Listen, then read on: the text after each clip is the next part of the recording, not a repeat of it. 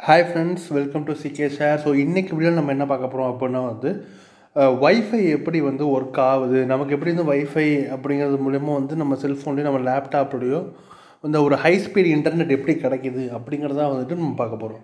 ஓகேங்களா? இந்த வைஃபை அப்படின்னா என்ன? நீங்கள் வைஃபை நிறைய இடத்துல யூஸ் பண்ணியிருப்பீங்க. எங்கே யூஸ் பண்ணியிருப்பீங்க? உங்கள் காலேஜ் யூஸ் பண்ணியிருப்பீங்க, உங்கள் வீட்டில் நீங்கள் செட்டப் பண்ணியிருப்பீங்க, உங்கள் ஆஃபீஸில் நீங்கள் யூஸ் பண்ணியிருப்பீங்க. நீங்கள் இதில் ஒரு பெரிய பெரிய மால் அங்கெல்லாம் போகும்போது அவங்க வைஃபை ப்ரொவைட் பண்ணியிருப்பாங்க. ஸோ அது எங்கே எப்படி ஒர்க் ஆகும் அப்படின்னா ஒரு குறிப்பிட்ட வட்டம், அதாவது குறிப்பிட்ட ஒரு ஏரியாவுக்குள்ளே நீங்கள் மொபைலில் கிடைக்கிற நார்மல் டேட்டாவை விட நல்ல ஸ்பீடான ஒரு டேட்டா ப்ரொவைட் பண்ணுறது தான் வைஃபை.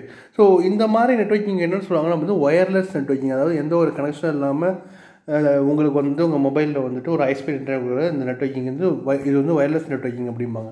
ஸோ இந்த வைஃபை எப்படி ஒர்க் ஆகுது அப்படின்னு தெரிஞ்சுக்கிறது ஃபஸ்ட்டு நம்ம ரெண்டு விஷயம் முக்கியமாக தெரிஞ்சுக்கணும். ஒன்று மோடம், இன்னொன்று ரவுட்டர். ஓகேங்களா?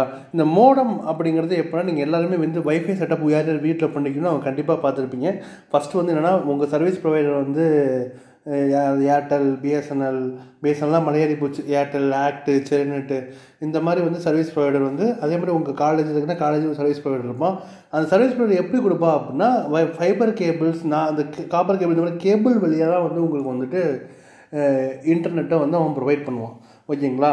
ஸோ இந்த இன்டர்நெட் ப்ரொவைட் பண்ணுறதை ஃபஸ்ட்டு என்ன பண்ணுவாங்க அப்படின்னா ஒரு மோடத்தில் கனெக்ட் பண்ணுவாங்க. அப்புறம் மோடத்தில் கனெக்ட் பண்ணி தான் உங்களுக்கு அந்த மோடத்துலேருந்து இன்டர்நெட் உங்கள் டிவைஸுக்கு கிடைக்கும். ஓகேங்களா? ஸோ இந்த மோடம் இந்த இடத்துல ஏன் கனெக்ட் பண்ணணும், மோடத்தில் கனெக்ட் பண்ணுற முக்கியத்துவம் என்ன அப்படின்னு பார்த்தீங்கன்னா மோடம் அப்படின்னா அது ஃபுல் அப்ரிவேஷன் பார்த்தீங்கன்னா மாடுலேட்டர், டிமாடுலேட்டர். அதுதான் ஷார்ட்டாக மோடம் அப்படிம்பாங்க. ஸோ இது மாடுலேட்டர், டிமாடுலேட்டர் அப்படின்னா இது எதை மாடுலேட் பண்ணுது, ஸோ இது என்ன பண்ணுது, எதை கன்வெர்ட் பண்ணுது அப்படின்னு பார்த்தீங்கன்னா இப்போ உங்கள் கேபிள் வழியாக அந்த சர்வீஸ் ப்ரொவைடர் ப்ரொவைட் பண்ணுற இன்டர்நெட் இந்த மோடமுக்கு வரும்போது எப்படி வரும் அப்படின்னா ஒரு அனலாக் சிக்னலாக தான் வரும். ஸோ இந்த அனலாக் சிக்னல் இந்த மோடம் என்ன பண்ணும், digital signal, 0s and 1s digital சிக்னலாக மாற்றும். ஓகேங்களா? ஸோ இதுக்கு இப்படி தான் டிமாடுலேஷன். ஸோ இந்த டிமாடுலேஷன் என்ன பண்ணுவோம் அப்படின்னா அனலாக்லேருந்து டிஜிட்டலாக மாற்றும். ஸோ டிஜிட்டல்லேருந்து அனலாக் மாற்று தான் மாடுலேஷன். ஸோ இந்த மாடுலேட்டர், டிமாடுலேஷன், இந்த மோடத்தோட வேலை அனலாக் தான் டிஜிட்டலாக மாற்றுறதும், டிஜிட்டலில் அனலாகாக மாற்றுறது அதோட வேலை.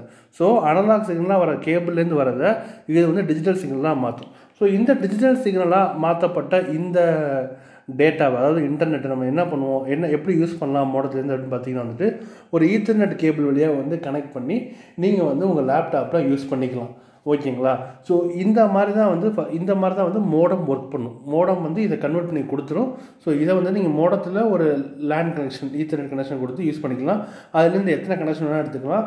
அதுலேருந்து எடுத்த ஒரு சிஸ்டம் கொடுத்த கனெக்ஷன் நிறைய சிஸ்டமுக்கு அப்படியே ஒரு லேண்ட் நெட்வொர்க்குமாங்க கிரியேட் பண்ணி எல்லா சிஸ்டமும் கொடுக்கலாம். ஸோ இந்த ஒயர்லெஸ் நெட்வொர்க், வைஃபை இது எப்படி வருது அப்படின்னு பார்த்தீங்கன்னா அங்கே தான் உங்கள் சீனுக்குள்ளே யார் வரா அப்படின்னு பார்த்தீங்கன்னா நம்ம ரவுட்ரு வராது.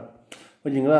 இந்த ரவுட்ரு என்ன பண்ணும் அப்படின்னு பார்த்தீங்கன்னா இந்த ரவுட்டரை மோடத்தோட கனெக்ட் பண்ணிப்போம். ஓகேங்களா? இப்போ நீங்கள் மோடத்துலேருந்து ரெண்டு விஷயத்தை கனெக்ட் பண்ணலாம். ரவுட்டரையும் கனெக்ட் பண்ணலாம், டேரெக்டாக சிஸ்டத்தையும் கனெக்ட் பண்ணிக்கலாம். ஓகேங்களா? ஸோ இந்த ரவுட்டரை கொண்டு போய் மோடத்தோட கனெக்ட் பண்ணிடுவோம். ஓகேங்களா? அந்த ரவுட்ரு என்ன பண்ணும், அந்த டிஜிட்டல் டேட்டாவை ரேடியோ ஃப்ரீக்குவென்சி ஜென்ரேட் பண்ணும். இந்த ரேடியோ ஃப்ரீக்குவென்சி மூலயமா ஒரு குறிப்பிட்ட ஒரு அந்த ஒரு ரவுட்டருக்கும் டிஃப்ரெண்ட் ரேஞ்ச் இருக்குது. ஓகேங்களா? எனக்கு இந்த ரேஞ்சு ஒரு டேட்டாவாக சொல்ல தெரியல. சில ரவுட்ரு ஒரு 2 ரூமுக்கு தான் வரும். சில ரவுட்ரு ஒரு 2 BHK சில ரவுட்ரு சஃபிஷியண்ட்டாக இருக்கும். ஸோ அதே ரவுட்ரு 3 BHK சஃபிஷியண்டாக இருக்குது. அங்கே அதை விட ஒரு ஹை ஃப்ரீக்வன்சியான ரவுட்ரு இருக்கும், அது 3 BHK சஃபிஷியண்டாக இருக்கும். ஸோ இந்த ரவுட்ரு என்ன பண்ணும், இந்த ரேடியோ ஃப்ரீக்வன்சி ஜென்ரேட் பண்ணி இந்த ரேடியோ ஃப்ரீக்வன்சியில் இந்த டிஜிட்டல் டேட்டாவை அந்த குறிப்பிட்ட சுற்றுல ஒரு பறவை விடும். அந்த பறவை விடுன்னு வச்சுக்கோங்களேன். அது அது குறிப்பிட்ட சுற்றுலையில் இருக்கிற மாதிரி பண்ணுறோம் இந்த டிஜிட்டல் டேட்டாவை. ஸோ அங்கே அந்த வெவ்வேறு டிவைஸ் யூஸ் பண்ணுறவங்க என்ன பண்ணுவாங்க அப்படின்னா அவங்க சிஸ்டம்லையோ, இப்போ லேப்டாப் யூஸ் பண்ணுவோம், லேப்டாப்பில் அந்த நெட்வொர்க்கில் அதுக்கான வைஃபை எனேபிள் பண்ணி அந்த ரேடியோ ஃப்ரீக்வன்சியில் இந்த ரவுட்டர் ஸ்ப்ரெட் பண்ணுற அந்த ரேடியோ ஃப்ரீக்வன்சி உள்ளதை அதுக்கான ஆத்தென்டிகேஷன், யூசர் நேம், பாஸ்வேர்டு கொடுத்து அந்த ரவுட்டர் ஸ்ப்ரெட் பண்ணுற அந்த இன்டர்நெட் டேட்டாவை ஆக்சஸ் பண்ணிப்பான். ஓகேங்களா? ஸோ இப்போ நீங்கள் ஒரு மோடம் இருக்குது அப்படின்னா உங்களுக்கு இன்டர்நெட் கனெக்ஷன் கிடச்சிருச்சு. ரவுட்டர் இருக்குன்னா உங்களுக்கு வைஃபை நெட்வொர்க் கிடச்சிருச்சு. ஆனால் ரவுட்டர் இல்லை, வெறும் மோடம் வச்சுக்கிட்டு வைஃபை நெட்வொர்க் அது கிடையாது. அது ஜஸ்ட் லேண்ட் நெட்வொர்க் தான்.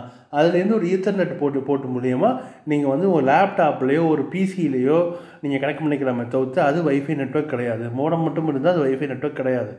நீங்கள் அந்த காலத்தில் வந்து பார்த்தீங்கன்னா வந்து 90s கிட்ஸ்லாம் பார்த்தீங்கன்னா வந்து அவங்க சின்ன பிள்ளை அவங்க 12th படிக்கும்போது என்னென்னா வைஃபைலாம் இருந்ததுன்னா அது வைஃபைலாம் கிடையாது. ஓகேங்களா? அப்போல்லாம் என்னென்னு பார்த்தீங்கன்னா வந்துட்டு பிஎஸ்என்எல்லாம் ப்ராட்பேண்ட் தான் யூஸ் பண்ணியிருப்பாங்க. பிஎஸ்என்எல் ப்ராட்பேண்ட் யூஸ் பண்ணவங்களுக்கு கன்ஃபார்மாக எல்லாருமே வந்து மோடம் பார்த்துருப்பாங்க. மோடம் நான் படம் வச்சுக்க பார்த்தீங்கன்னா இந்த மாதிரி தான் இருக்கும், கொஞ்சம் ஸ்டாண்டர்டாக இருக்கும். இந்த மாதிரி தான் மோடம் இருக்கும், பிஎஸ்என்எல் மோடம். ஸோ இந்த மோடம் வந்து யாரெல்லாம் பிஎஸ்என்எல் ப்ராட்பேண்ட் யூஸ் பண்ணுவாங்கன்னா மறக்கவே முடியாது. இந்த மோடம் தான் இருக்கும். இந்த மோடத்தை என்ன பண்ணியிருப்பாங்க, அப்போ லேப்டாப்பும் ஃபேமஸ் கிடையாது, வீட்டில் எல்லாமே பர்சனல் பிசி தான் வச்சுருப்பான். அப்படியே அந்த மோடத்தை கொண்டு வந்து தன்னோட பர்சனல் பிசியில் கனெக்ட் பண்ணியிருப்பானுங்க. அது வந்து லேன் கனெக்ஷன். ஓகேங்களா? அதை அப்படியே கனெக்ட் பண்ணியிருப்பாங்க. ஓகேங்களா? ஸோ இதுதான் அந்த மோடம் வந்து லேண்ட் கனெக்ஷன் மட்டும்தான் கொடுக்கும். அதனால் வந்து வைஃபைலாம் ப்ரொவைட் பண்ண முடியாது. எப்போ நீங்கள் இந்த மோடத்தோட இந்த ரவுட்டரை கனெக்ட் பண்ணுறீங்களோ அப்போ தான் வந்து உங்களுக்கு வந்துட்டு வைஃபை கனெக்ஷன் கிடைக்கும். ஏன்னா வந்து மோடத்துலேருந்து டிமாடுலேட் பண்ணி வர அந்த டிஜிட்டல் டேட்டாவை என்ன பண்ணுன்னா இது வந்து ரேடியோ ஃப்ரீக்வன்சி மூலிமா சென்ட் பண்ணும். அதை அந்த ரேடியோ நெட்வொர்க்கில் இருக்க லேப்டாப்போ இல்லை வந்து செல்ஃபோனோ ஆத்தென்டிகேஷன் அதுக்கான ஐடென்டிஃபிகேஷன் அதுக்கான ஆத்தென்டிகேஷன் யூசர் நேம் பாஸ்வேர்டு போட்டு அந்த வைஃபை நெட்வொர்க்கை ஆக்சஸ் பண்ணிப்பாங்க. இப்படி தாங்க வைஃபை ஒர்க் ஆகுது. இதில் இவ்வளோ விஷயம் இருக்குது. ஸோ இந்த வைஃபையை வந்துட்டு இந்த ரவுட்டர்லாம் போட்டு எனேபிள் பண்ணிட்டா நம்ம வந்து லேப்டாப்பில் ஈஸியாக ஆக்சஸ் பண்ணிக்கலாம். அதே மாதிரி லேப்டாப்போட அந்த ரேடியோ ஃப்ரீக்வன்சி ஆக்சஸ் பண்ண முடியுது அப்படின்னு நிறைய பேருக்கு வந்து டவுட் இருக்கலாம். செல்ஃபோனால் ஏன் பண்ண முடியுது அப்படின்னு ஒரு கேள்வி வரலாம். என்னென்னு பார்த்தீங்கன்னா இந்த வைஃபை எனேபிள் லேப்டாப்லாம் என்ன இருக்கும் பார்த்தீங்கன்னா வந்துட்டு வைஃபை அடாப்டர் இருக்கும். இந்த வைஃபை அடாப்டர் மூலிமா நீங்கள் வந்து அந்த ரேடியோ ஃப்ரீக்வன்சி வந்து ஆக்சஸ் பண்ண முடியும், அதோட கம்யூனிகேட் பண்ண முடியும். செல்ஃபோனால் எப்படி பண்ண முடியுதுன்னா செல்ஃபோன் ஆக்சுவலாகவே பேசிக் கான்செப்ட் வைஃபை செல்ஃபோனோட பேசிக் கான்செப்டே ரேடியோ ஃப்ரீக்வன்சி தான். டவர்லேருந்து வர ரேடியோ ஃப்ரீக்வன்சி மூலியமாக தான் உங்களுக்கு பொறுத்தவங்க ஃபோன் பேசுகிறாரு அப்படின்னா அந்த ஃபோன் வந்து காற்றலைகளாக தான் உங்களுக்கு வருது. அது ரேடியோ ஃப்ரீக்வன்சி தான் அது. வச்சுங்களா? அது வந்து ரேடியோ ஃப்ரீக்வன்சி மூலிமா வந்து நியர்பை டவருக்கு போவோம். அங்கேருந்து உங்களுக்கான டவரை கண்டுபிடிச்சி அந்த டவர்லேருந்து வர ரேடியோ ஃப்ரீக்வன்சி மூலமாக உங்கள் செல்ஃபோனும் கிடைக்கும். ஸோ பேசிக்காகவே ரேடியோ ஃப்ரீக்வன்சி தான் செல்ஃபோன் இருக்காது. ஸோ அதில் வந்து ஒய்ஃபைக்கு வந்து தனியாக ஸ்பெஷலாக எதுவும் பண்ண தேவைன்னா ஒய்ஃபை வந்து அதில் வந்து ஈஸியாக அக்சஸ் பண்ணலாம். லேப்டாப்புக்கு அந்த லேப்டாப்பில் ஒய்ஃபை எனேபிள் லேப்டாப்பில் ஒய்ஃபை அடாப்டர் ஒன்று இருக்கும். ஸோ அதுதான் வந்து இந்த ஒய்ஃபை இந்த ரேடியோ ஃப்ரீக்வன்சியோட கம்யூனிகேட் பண்ணி ஒய்ஃபையை வந்து அத்தன்டிகேட் பண்ணி ஒய்ஃபை வந்து எனேபிள் பண்ணி அந்த ஒய்ஃபை வந்து உங்கள் லேப்டாப் கிடைக்குது. என்னங்க உங்கள் எல்லாருக்கும் புரிஞ்சிருக்கும்னு நினைக்கிறேன் ஒய்ஃபை எப்படி ஒர்க் ஆகுதுன்னு. ஆக்சுவலாக பேசிக்காக அந்த ஹோல் கான்செப்ட் வந்து ரவுட்டர் இருந்தால் தான் ஒய்ஃபை, ரவுட்டர் இல்லைன்னா ஒய்ஃபை கிடையாது. ரவுட்டர் தான் வந்து ஒரு ஒயர்லெஸ் நெட்வொர்க்கை உங்களுக்கு கேட்டு கொடுக்குது ஒரு குறிப்பிட்ட அளவு தூரத்துக்கு. அதுவும் வந்து இந்த நெட்வொர்க் வந்து நார்மலாக நம்ம மொபைல் இருக்க டேட்டாவோட ரொம்ப பவர்ஃபுல்லான நெட்வொர்க்காக இருக்குது. நம்ம மொபைலில் இருக்க டேட்டா அந்த மொபைல் ஃப்ரீக்வன்சி ரேடியோ ஃப்ரீக்வன்சியோட வைஃபையோட ஃப்ரீக்வன்சி வந்து 2 GHz 5 GHz. இந்த வைஃபையோட அந்த ரவுட்டர்லேருந்து வர ஜென்ரேட் அந்த வைஃபையோட ஃப்ரீக்வன்சி தான் வந்துட்டு அதிகமான ஃப்ரீக்வன்சி, மற்ற ரேடியோ ஃப்ரீக்வன்சி கம்யூனிகேஷனோட அதிகமான பவர்ஃபுல்லான ஃப்ரீக்வன்சி அப்படின்னு சொல்கிறாங்க. ஓகேங்களா? ஸோ வைஃபையை பற்றி உங்கள் எல்லாருக்கும் புரிஞ்சிருக்குன்னு நினைக்கிறேன். ஸோ நீங்கள் வந்து இந்த வீடியோவில் நான் சொன்னது ஏதாவது மிஸ் ஆகி அதில் ஏதாச்சும் நீங்கள் ஆட் பண்ணணும்னு நினச்சிங்கன்னா வந்து இந்த கமெண்ட் செக்ஷனில் மென்ஷன் பண்ணுங்கள். வீடியோ பிடிச்சா லைக் பண்ணுங்கள், ஷேர் பண்ணுங்கள். ஸோ இந்த மாதிரி நிறைய வீடியோ பார்க்குறதுக்கு நம்ம சேனலை சப்ஸ்கிரைப் பண்ணுங்கள். நன்றி, வணக்கம்.